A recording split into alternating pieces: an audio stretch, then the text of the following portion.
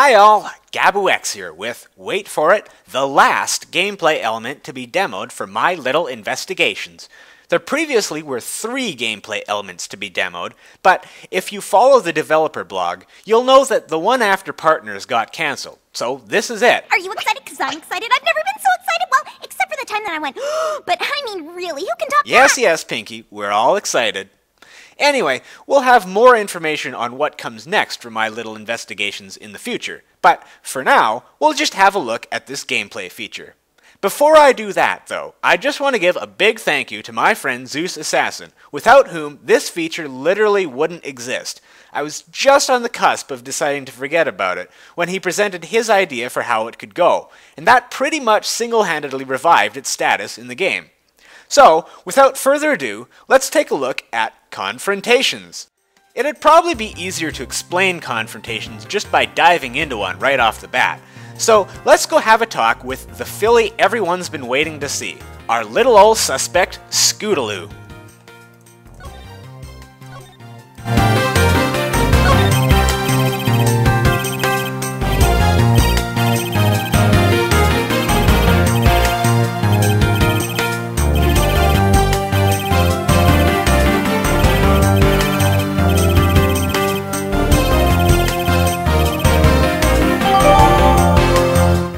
Okay, so predictably, Scootaloo doesn't much want to talk about it with us. So, it's up to us to pry the truth out of him. Let's go ahead and start up our very first confrontation.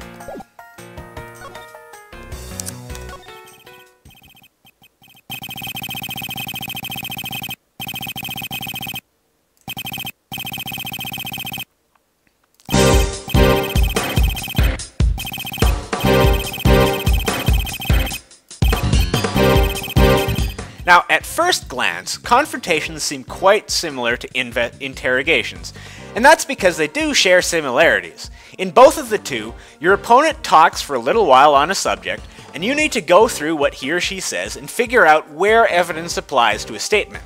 However, obviously there are key differences. This wouldn't be a feature unto itself if there weren't. The most obvious one that you've probably already noticed are these numbers at the top of the screen with the character's silhouette behind them. From a gameplay perspective, you can kind of think of these as the character's health, so to speak. For example, suppose Twilight presents the wrong evidence to the wrong statement here.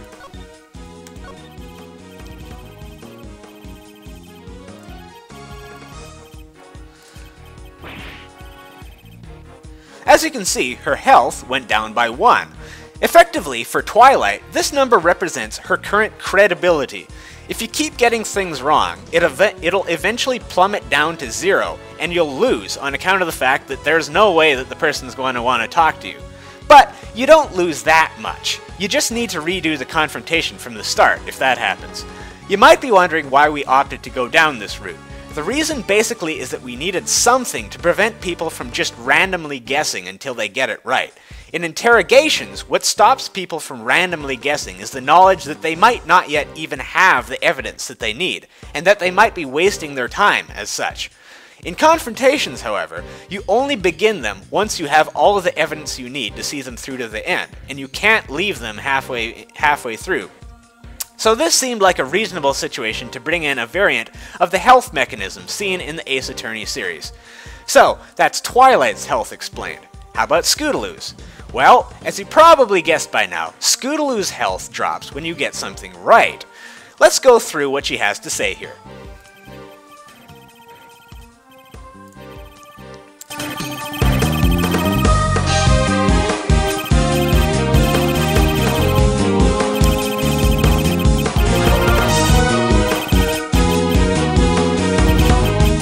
Alright, so Scootaloo's telling us that she was at home, obviously attempting to try and make it out that she wasn't even there. However, we've already heard from Apple Bloom that the Cutie Mark Crusaders had been practicing at the town hall that night, so let's inform her of that fact.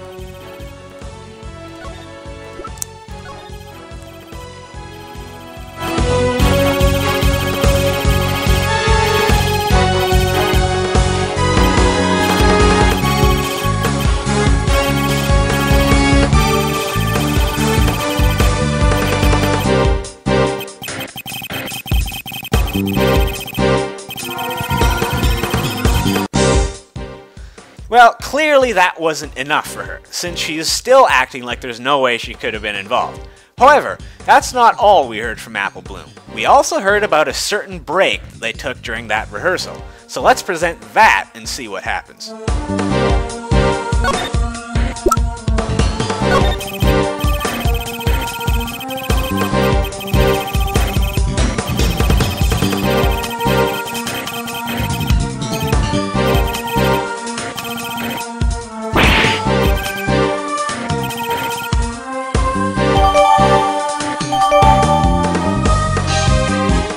Now we can see two things here.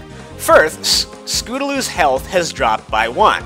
Unlike Twilight's, which more or less represents her credibility, Scootaloo's health instead represents more her current resistance. Once it drops to 0, Twilight will finally have made her point, and Scootaloo will stop denying the truth. It's still only at 2 right now though, so we'll need to keep going. Besides that though, you can now see another difference between interrogations and confrontations here. Interrogations are a one-shot deal. You ask a question, get a response in which the person will say something that you then need to present evidence against, and then you're done. You'll get something new for your trouble.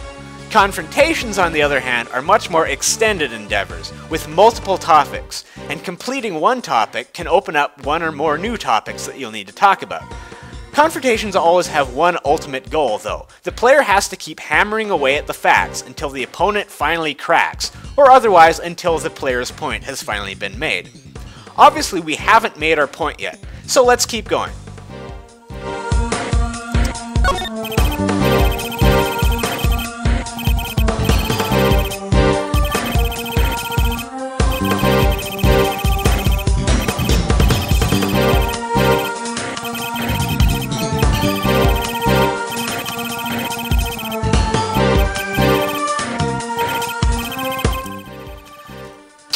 Okay, so clearly Scootaloo's getting a little perturbed, and is now trying to cover for the fact that she doesn't have a good alibi for that night anymore.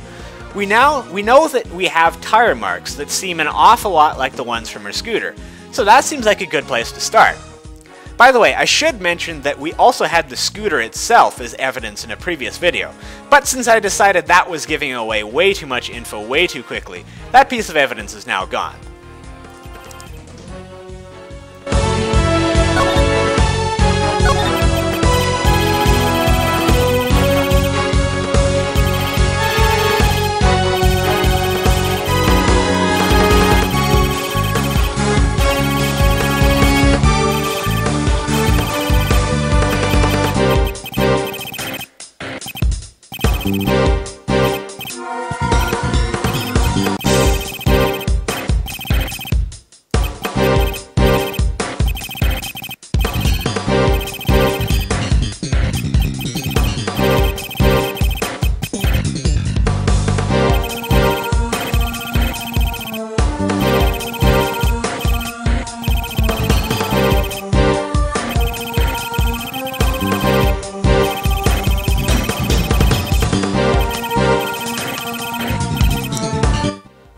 Okay, well, now we've run into a problem. We don't have any evidence that's going to work against what Scootaloo is saying here. Does that mean we're screwed? Nope, it just means we're barking up the wrong tree. Confrontations can also act as a bit of a logical maze. Completing some topics can also give you new evidence that can then be used when talking about other topics. And this is one example of that. So let's make use of this back button over here and go to the other topic.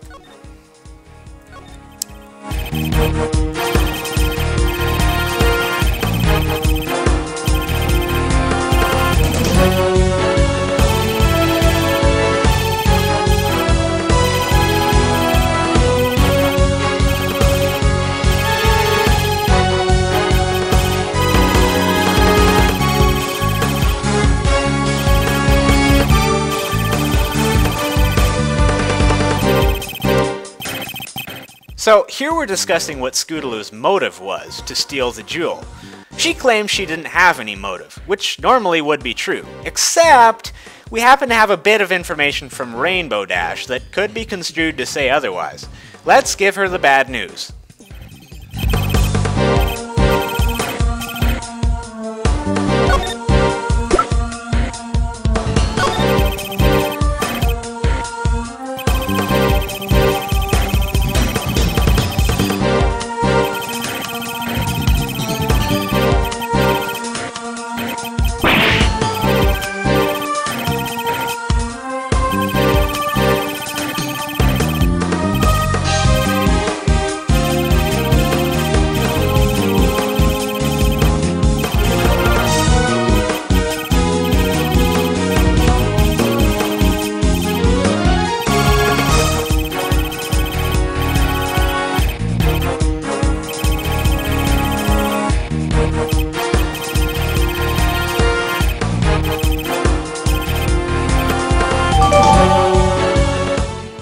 looky here. Not only did we deal damage to Scootaloo, we also got us another bit of evidence. As you've probably already guessed, this is what we need in the previous topic. So let's go back to it.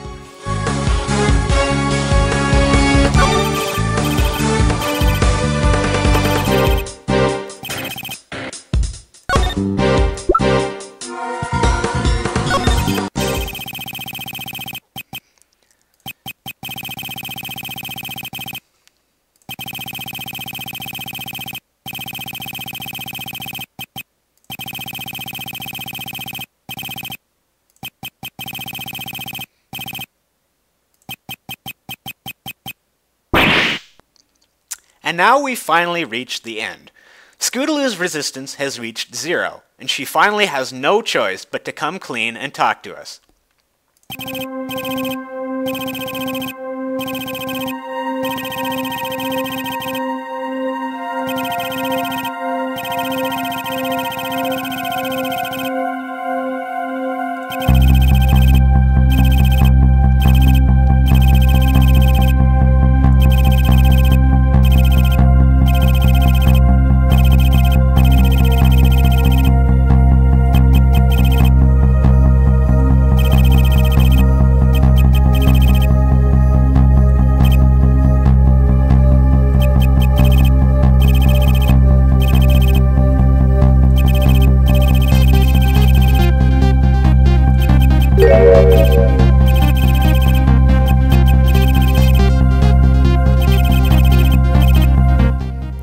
Hold on a second here, I'm about to spoil the story.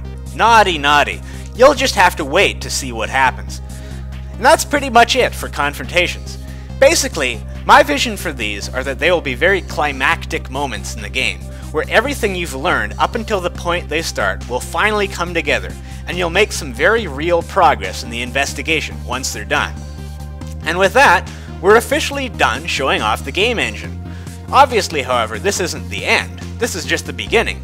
Stay tuned and watch this space for further information about where we're going from here. We hope you'll be as excited about it as we are. Until then, however, this has been Gabu X for My Little Investigations. Thanks for watching.